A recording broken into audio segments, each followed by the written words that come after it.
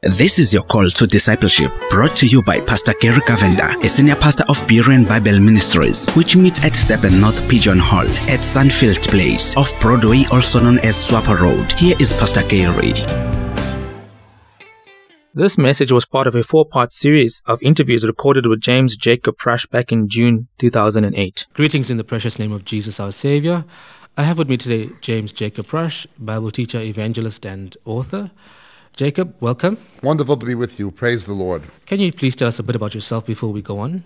Yes, my name is James Jacob Prasch. I'm a Christian author. I from a science background, but then I switched to theology after the Lord called me into the ministry. Here in South Africa, I direct the International Memorial Ministries, but we have a branch in South Africa which operates homes for AIDS orphan babies, and we have churches affiliated with our ministry in Port Elizabeth and in the suburbs of Johannesburg. We operate in several countries, but South Africa is, of course, one of them, and I visit South Africa periodically. We have a number of people here on our mail list and who attend our conferences and our meetings, and it's always a pleasure to be with you. Thank you, Jacob. Jacob, we want to focus today on the subject of eschatology, which has really been stirring in our Christian community. You know, eschatology really speaks about the study of the last things, and I think the most significant event in eschatology has been the coming of our Lord Jesus again. And over the years, evangelicals have agreed on a number of things, but there's also things in which evangelicals disagree. And I think the disagreement has to do largely with what happens before Jesus comes and what happens after he comes. Now, there are major questions concerning eschatology and many major differences. I think the fundamental differences has to do with the way evangelicals interpret Scripture. And so, as a Bible teacher, what would you say are the best procedures to be followed in reading and interpreting the Scripture so as to ensure that one lays hold of a reasonable or true understanding of the Scripture? In this, I'd like you to address just the general basics about the study of the last things. And I think the most training, how should he or she read the Scripture? First of all, we have to define the term you use, evangelical. It doesn't mean in popular usage what it meant 20 years ago. And in fact, at different times of history, it's meant different things. During the Reformation, evangelical designated a Lutheran from a Calvinist. Up until about 10, 15 years ago, it would have meant a born-again Christian as opposed to a nominal Protestant. Now we have people in all shapes and sizes claiming to be evangelical, but many are not biblically evangelical in the traditional sense. And interpreting the Scripture so as to ensure that one lays hold. Born again, if you mean Bible believing, if you mean that definition of evangelical, well, we can talk to those kind of people.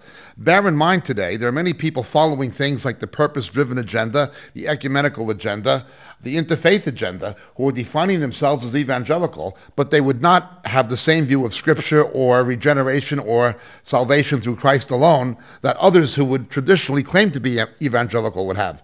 So first of all, we have to understand what we mean by evangelical. If we said Bible-believing Christians who are regenerate, who have been saved by Jesus in terms of a personal faith and regeneration and sanctification of the Holy Spirit, we can agree on that kind of evangelical. But there may be others listening to this who would see evangelical by some other definition. Concerning the Bible itself, for those who are not formally trained in academic theology, who do not read Greek, Hebrew, or may not even be able to read English very well, what is the basic approach? Well, first of all, begin with the premise, it is the inspired Word of God. Let's understand the nature of the Bible. Jesus is fully human and fully divine. He's not half God and half man. He is totally God and totally man. Yet he himself is the Word. The Greek term is logos, the Hebrew term is dvar, and the Aramaic term is mamre. It is Jesus. He is the Word made flesh. We might say, spiritually, the Bible, the Old and New Testament, is Jesus in published form. Jesus in published form. If you want to know what God is like, look at Jesus. If you want to know what Jesus is like, read the Scriptures. Understand, you're not just reading a book. You're having an encounter with the person by the Holy Spirit. You're having an encounter with the person by the Holy Spirit. Now, if somebody is not truly born again, if somebody is not truly saved, that encounter is not going to happen. It's just like reading any other book. You're only going to see it as a human book, a human element. You're not going to see it as the Word of God in the Word of man. It's going to be what Matthew wrote, or what Isaiah wrote, or what Paul wrote alone. You're not going to see or hear Jesus in it and through it. You're only going to see the human element. You're not going to see the divine element unless you're truly born again and have the Spirit of God. An unsaved person will not be able to understand the Scriptures as a spiritual book. They will not have Holy Spirit revelation until they come to faith in Jesus.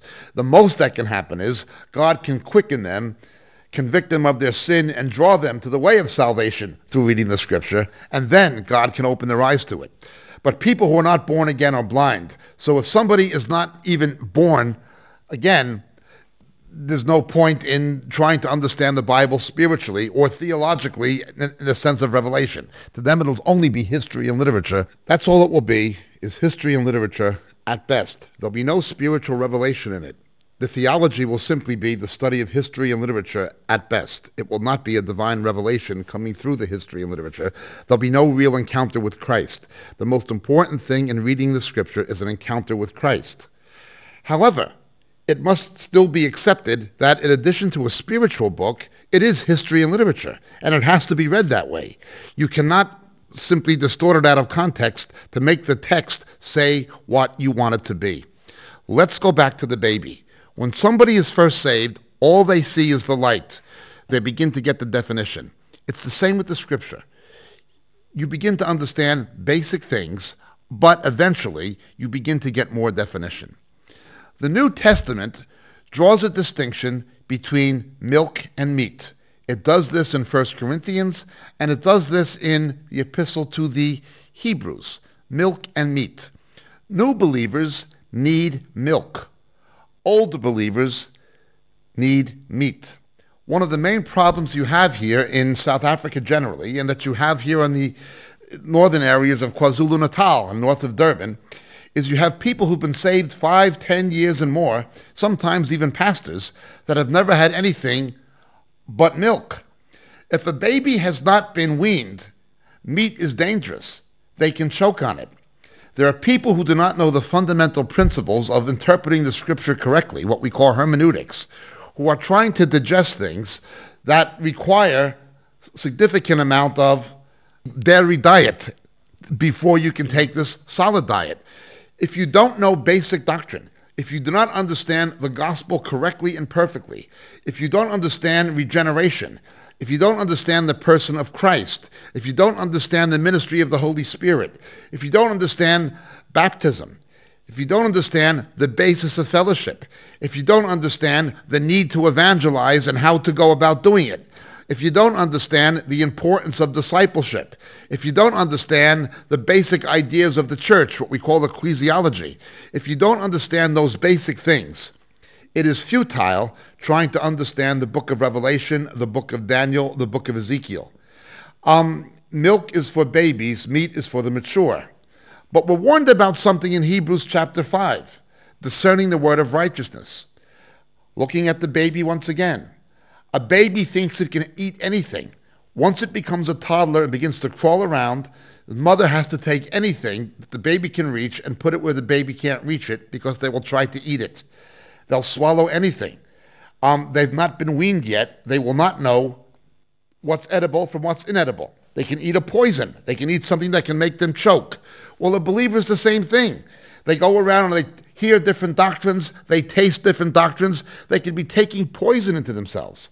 There are cases where people who have been actually born again, actually been saved, had a Jehovah's Witness or a Mormon come to the door and sent by Satan as a sheep napper to get them. And because their senses were never trained, they didn't know this is not biblical. This is not Christian.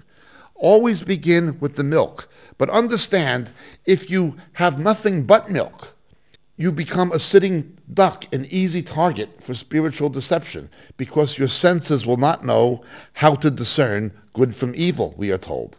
It is important to wean believers from the milk onto the meat. Now, the way Hebrews does this is, the writer of Hebrews says, I want to tell you about Melchizedek, the typology of Melchizedek, but I can't do that.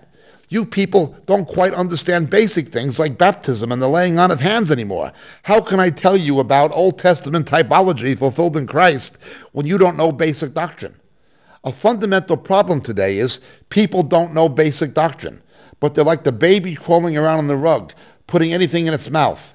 A coin, a pencil, a crayon, a button, a stone, anything that fits in their mouth, the baby will put in their mouth because they don't know any better. They've never been weaned. Their senses have not been trained to discern good from evil. There are a lot of Christians who don't know basic doctrine anymore, trying to take on heavier doctrine until they learn the basic one. So you've got two problems. You're giving meat to babies, but the only reason they're babies is because they haven't been weaned off the milk to begin with. This is the first problem you have to understand. Much of the confusion taking place in KwaZulu-Natal and elsewhere now is because of this very reason. People were never properly taught basic doctrine. They were never given enough milk when they were babes in Christ. They were never properly weaned. And so now they're going around tasting this, tasting that, tasting the other thing. They're getting into the latter-day reign, the apostolic transformation. They're getting into preterism. But they don't know what to eat, what not to eat. They don't know what's edible and what isn't because they never had a good basic diet. How would a Christian, you say, come to an understanding of basic... I think where I'm coming to here is, how would someone who's been trained in the scripture, who's understood baptism, who've understood regeneration, why would they now suddenly go and believe latter-rain theology? What would they recognize as fundamentally wrong in the way latter-rain theology interprets scripture? I think that's the basis I want to develop here. Okay, so you have to understand something. Don't try to teach meat. Don't feed meat to babies. Don't try to teach the book of Revelation to young believers. On the other hand, don't have older believers continually drinking milk. They've got to move beyond that. How do you move beyond that? Well, let's understand something that Paul and Peter tells us. Peter was a fisherman. He was an apostle, but he was a fisherman. Writing about deeper issues of Scripture, Peter writes, let Paul explain these things. You had people like Apollos and Paul who were better geared from their human background to explain deeper things. Peter was an apostle. He had the same apostolic authority in the New Testament sense of the word as Peter and as Paul and Apollos did. In fact, Paul was the least of the apostles. But Peter was humble enough to say, let Paul explain the complicated things. Most of the crackpots and deceivers who are teaching rubbish today were people who are uneducated. They were people like William Branham, mindless babblers, people who didn't really know what they were talking about. They were too arrogant to say, let somebody who'd been to seminary teach these things. Now understand this idea of seminary and theological education. Having a formal theological education does not in itself equip somebody to be a Bible teacher. There are people in faculties of divinity in the most leading and prestigious universities in the world who are not even born again. They're liberal theologians, they're higher critics. However, Jesus said when a scribe, the theologians of his day were the Sophrim, the scribes, Jesus said, when a scribe becomes a disciple, he brings out of the treasury things old and things new. If somebody does not know Greek and Hebrew, if somebody does not have a background in academic theology, they are not in a position to bring things out of the treasury old and new. That's not to say they don't have a ministry. It's not to say that God doesn't bless them or that God doesn't use them. God did bless and use Peter. Peter did preach. Many were saved. Peter did disciple. Peter did shepherd. Peter did pastor. But he left heavier matters of eschatology and other issues theologically to Paul. He said so himself. The first thing you should look at is, does this person even know what they're talking about? Can they read Greek and Hebrew? Now, the fact that they can doesn't mean that they're having revelation from the Holy Spirit. But the fact that they can't pretty well indicates that they're a crackpot. The first question. What are the four ways in which evangelicals interpret prophecy in Scripture, and what approach do you apply in understanding prophecy? Okay, we have to understand something. Evangelicals, in the sense of Bible-believing born-again Christians, And again, it's a broad term today. There are people who are calling themselves evangelicals, which others would say are not evangelicals. It depends on how you define evangelical. But let's assume you mean born-again, Bible-believing Christians who have been saved, who had a personal salvation experience, and who believe in the doctrinal authority of Scripture as the Word of God. The four ways evangelicals interpret it are basically called preterism, historicism, poemicism, and futurism. But let's go back to the beginning. The church is predominantly Gentile. After the apostles were no longer here, we're going into the 2nd, 3rd, 4th, 5th century, you had a Hellenization of the church. The church was initially Judaic, not Hebraic. It was theologically and spiritually, and to a large degree culturally, a Jewish institution. The New Testament was written by Jewish authors, the only exception being Luke, a Syro-Phoenician convert to Judaism. They had a Judaic perspective of the Scriptures. The church fathers, the patristic writers, Hellenized the church, and Hellenistic or Greek philosophical concepts of interpretation began to come in. What I would do is emphasize the original Judeo-Christian hermeneutics of the 1st century church that we see in the writings of the apostles. I would not emphasize the patristic methods of the church fathers that are influenced by everything from Platonism to Aristotelianism to even Gnosticism. I would not emphasize that. In the early Gentile church, you had two predominant schools of hermeneutics and their approach to interpreting the Bible. The Alexandrian school, which had strong Gnostic influences that took a mystical approach to the Word of God, and you had the Antiochian school, which was better in that it took a more literal approach, the Antiochian fathers. But I would even put all of that Gentile Christendom aside and go back to the New Testament, to the Jewish authors of the New Testament itself. A Jewish believer in the 1st century, reading the writings of the apostles and the words of Jesus, he would not think in terms of preterism, poemicism, futurism, or historicism. He would not think in those terms. Today, in a theological seminary or Bible college, you'd be taught there are four approaches. A preterist is somebody who says it already happened. There are two kinds of preterists and two kinds of preterism. There's the kind of preterism that most evangelicals would agree is heretical. This is the kind of preterism used by theological liberals. They would say, for instance, well, obviously Isaiah could not have known that a king was going to be born 200 years later named Cyrus, who was going to restore the Jews to Jerusalem. Therefore, there's a Deutero-Isaiah. Isaiah did not write the book of Isaiah. We can't be sure there's a God, and if there is, he doesn't know the future, and if he did, he certainly didn't tell Isaiah. Therefore, the prophecies in Isaiah about King Cyrus are an ex vatticina interpolation. They were written hundreds of years later after the prophecy was already fulfilled and written back into the Bible to make it seem like a prediction. It's an ex vatticina interpolation. That's a kind of preterism used by liberal higher critics. Okay? They would say the book of Daniel is too accurate. Therefore, obviously, Daniel didn't write it. Somebody wrote it in the Hasmonean period after the Maccabees and signed Daniel's name to it. It's a forgery. It's something that somebody wrote to make it look like a prediction when it wasn't. That's one kind of preterism. Generally speaking, we are not talking about that kind of preterism. That kind of preterism is consigned to liberal higher critics who don't accept the divine inspiration of Scripture. Among people who say they're evangelicals, we have the other kind of preterism. These things already happened in the early church and have no future meaning. Matthew 24, the Olivet Discourse was fulfilled. The book of Revelation happened. These things all transpired in the events surrounding 70 AD and leading up to it. That's one kind of preterism.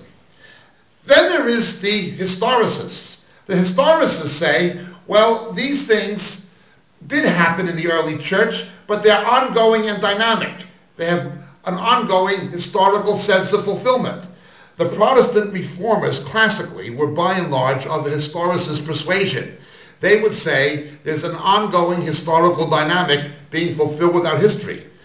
Since the papacy is an antichrist institution, since the Pope claims to be the vicar of Christ, Vicarius Christos, which translated into Greek would be Antichristos, Antichrist, the Pope is the Antichrist. That was the thinking of the reformers.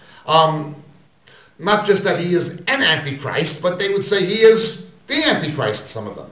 This is historicism.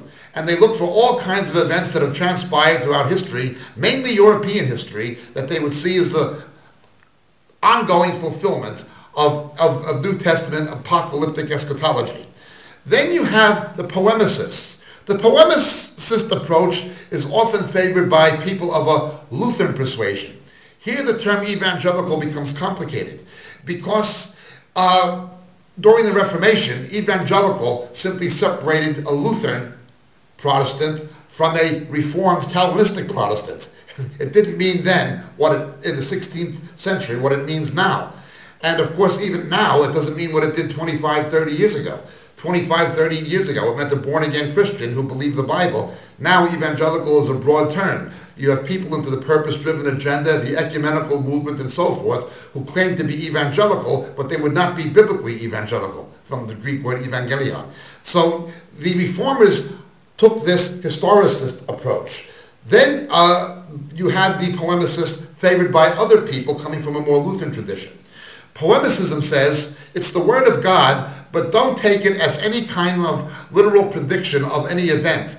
It's simply poetry to encourage the church during difficult times, times of persecution, that Christ is going to one day return. There will be a parousia. Jesus will come back one day. This world will end. It's simply poetry to remind us of heaven, our eternal destiny, and to encourage us through our sojourning in the difficult times of this life about things eternal. That is the approach of the polemicists. Finally, there are the futurists. The futurists are the classical Hallindsy type, like Red Planet Earth people, or the late New Zealand evangelist Barry Smith, people who will see a future prophetic eschatological meaning for these things. The foremost futurist at the moment is, of course, Tim LaHaye and his immensely successful Left Behind series in terms of popular authorship. So these are the four approaches. If you go to a theological seminary, they're either going to teach one of these four, or they're going to teach all four and say, make up your own mind. Are you a preterist? Are you a historicist? Are you a polemicist? Or are you a futurist? That is the way the Gentile church looks at it. Now I go back to the way the first century Jewish church would have looked at it. Let's begin with the New Testament, not with church history, not with patristic theology, not with Reformed theology, not with Protestant theology, not with Latter-Rain theology. Let's go back and look at the Judeo-Christian New Testament, written by Jewish believers in the first century, often two Jewish believers. Let's go back and understand how the New Testament would look at these issues. Jesus took the issue of the abomination of desolations, an Aramaic term, hashikut sameshomem, from the book of Daniel. This already had a historical fulfillment with Antiochus Epiphanes 160 years or so earlier, in the pre-Hasmonean period at the time of the Maccabees. It already happened, and Jesus knew it happened because Jesus in John chapter 10 celebrated Hanukkah, the Jewish feast of Hanukkah, which the New Testament in English calls the Feast of Dedication of the Temple. So Jesus knew that this already happened, that Antiochus came and he set up an image of Zeus, the Greek god Zeus, which is a corruption of Theos, the word for God in Greek. They identified with the planet Jupiter, and he set up the image of Zeus, giving Zeus his own facial features. Okay? That would be the fact that it already happened. Now Jesus makes a prediction of it. He says, when you see that happening, well, why did he do that? Why did he take something that already was fulfilled and say it's going to happen again? Jesus used preterism, but he did not use preterism in the way that John Bray does, or David Shulton does, or Rousas Rushduni does. he takes a prophecy that already happened and says it has a future meaning. Okay? But then this abomination of desolations. When the temple was destroyed in 70 AD, Josephus records how the Romans set up pagan ensigns on the Temple Mount where the Holy of Holies had been and worshipped it. That was an abomination. The Emperor Hadrian leveled the Temple Mount and he put the Temple of Jupiter, Abilene Capitolina, on the Temple Mount. That was an abomination. Then we get to the 4th century. Constantine's nephew, Julian the Apostate, puts an abomination. He tries to rebuild the temple to reverse the prophecy of Jesus that the stones will be thrown down upon another. He tries to repaganize the Roman Empire and reverse Jesus' prophecy. All these mysterious fires happen. That was an abomination. Today on the Temple Mount, you have the Mosque of Omar, the Dome of the Rock, with a quotation from a surah in the Quran. God has no son, he is not begotten, neither does he beget. Well, we're told in 1 John, if you deny the Father-Son relationship, this is Antichrist. There's an abomination on there now. Historicism is true. There's multiple ongoing fulfillments. But then John wrote Revelation during the persecution of the Emperor Domitian, most certainly at the end of the 1st century. It was poetry to encourage the church at the time of persecution. Hence, polemicism is true. But Jesus said, when you see this happening, it's going to happen again. Futurism is true. There are events predicted in Revelation and in Matthew 24 that have no historical fulfillment, that you must engage in Gnosticism, mysticism, and every kind of acrobatics to try to make it pretend it happened. Jesus himself said, the Great Tribulation, Hatekofat Tatzarat Yaakov of Jeremiah, is going to be a time that nothing that bad has ever happened before and nothing worse will happen after it. Far worse things have happened to the Jews and to the church since 70 AD, as bad as it was. Worse things have happened to the Jews in the 2nd century, to the church in the 2nd century, to the church in the Middle Ages. Far worse things have happened both to the Jews and the church. This radical preterism, that it all happened then, is complete nonsense. It is total idiocy to pretend it could possibly have no future meaning, because that would make Jesus a liar. One of two things are true. Either Jesus is a liar or David Chilton is a moron. I think David Chilton is a moron. It's not one of the four, it's all four. Prophecy is patterned. The same events are recapitulated. There's multiple abominations of desolations, but they foreshadow the final ultimate one. It's not which of these four is true. It's all four are simultaneously true. That is how the early Jewish Christians would have understood prophecy. As pattern, not as prediction and fulfillment, but as a pattern with an ultimate fulfillment.